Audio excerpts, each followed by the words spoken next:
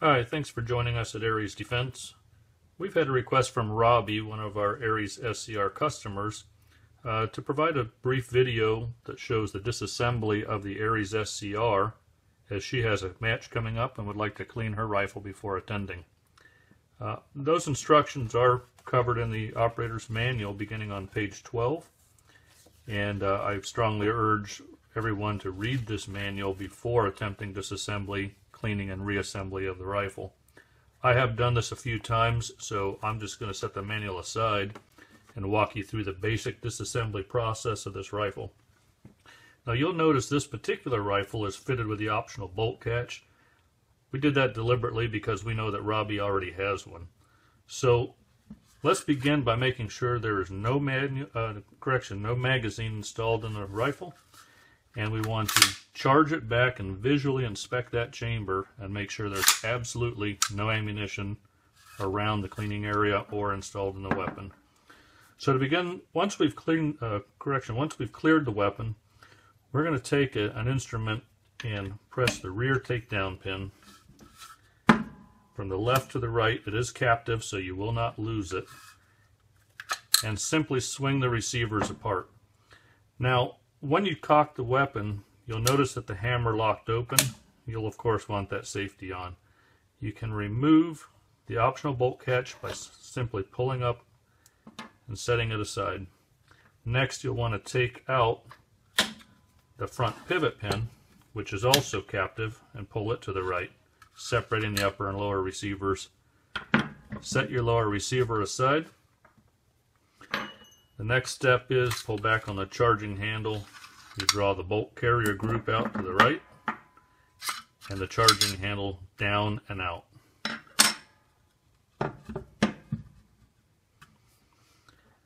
So the main area that gets really dirty in firing because of the direct gas system is the bolt group.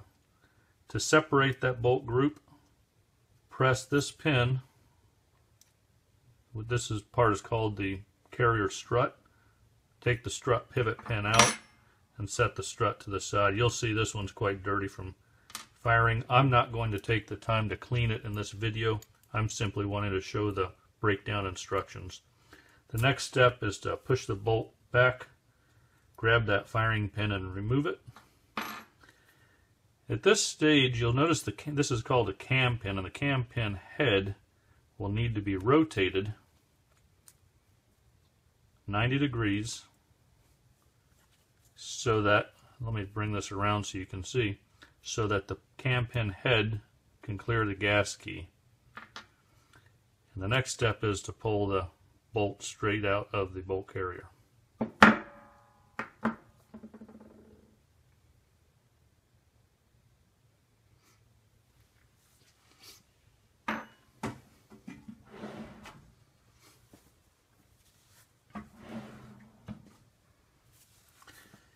As I mentioned, I'm not going to take the time to clean this, but there are a few steps that I would like to go through. One is alignment of the gas rings. You want to make sure that these three rings are not aligned with each other and that they're somewhat evenly spaced apart from one another. That will help ensure that the gas seals when firing. So to reassemble, once you've cleaned the gun, insert the bolt into the bolt carrier. Careful that when you're inserting it you don't damage the gas rings, and you'll feel them kind of compress. You align the cam pin hole with the bolt carrier. Take your cam pin, put the narrow end parallel to the gas key, and it will drop right in place.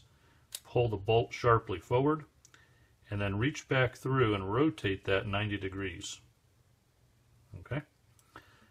Once you've done that, you'll be able to insert the firing pin straight into the back of the bolt carrier group. Press it forward. I like to hold my finger over the end and cycle the bolt and visibly see the protrusion in the firing pin through the bolt face. Pull that back forward The next thing you're going to do is take the carrier strut and bring it into the back of the slot and align that hole. Sometimes it's helpful to take a small punch and kind of pre-align it using a punch, and then take your pivot pin and gently slide it through there until it's evenly disposed between both sides of the carrier. Once you've done that, you'll now, to reassemble it, take your charging handle assembly, you insert it into the back of the upper receiver, and you'll feel it snap into its track. And once it's locked in, you can move it slightly, but it won't fall out. You want to have it maybe 2 or 3 inches behind.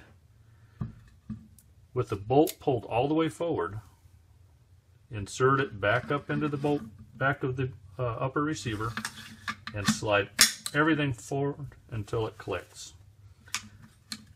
Now you can bring this around and notice that the carrier is not sitting back, but is actually fully pressed forward until it's seated against the barrel extension face. The next step would be to take your optional bolt catch and line up the slot and slide it all the way in until it seats into the lower receiver. Now this is probably the trickiest part coming up to reassemble. You'll notice that there's a cup here in the back.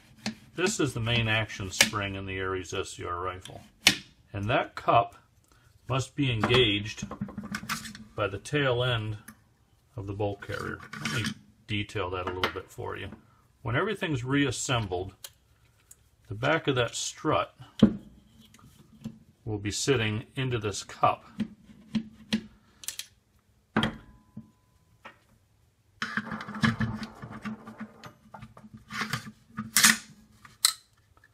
So unlike a traditional AR-15 where you can just close the receivers, you do want to have these separated.